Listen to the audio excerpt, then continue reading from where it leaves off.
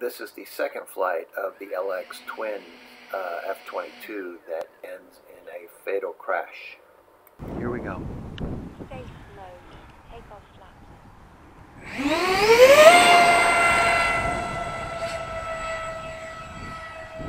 Gear up. Flaps up.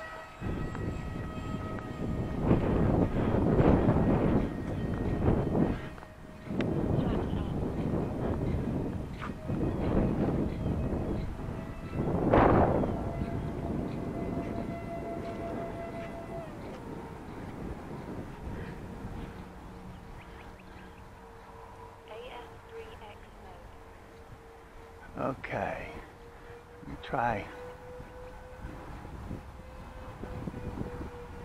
get it down here a little bit so people can see it.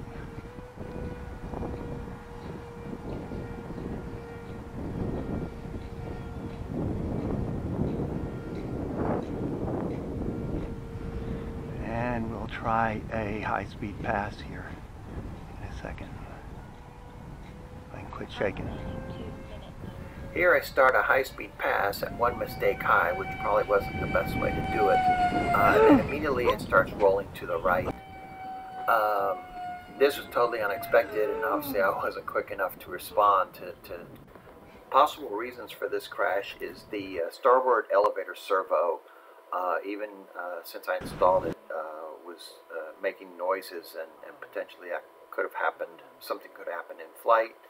There's thrust vectoring on this, but it was disabled. Servos were disabled.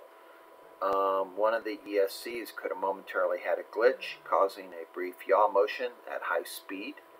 And then the last possibility is that pilot error. Somehow, inadvertently or subconsciously, I put in right aileron and caused this to happen. So it's inconclusive as to what actually happened here.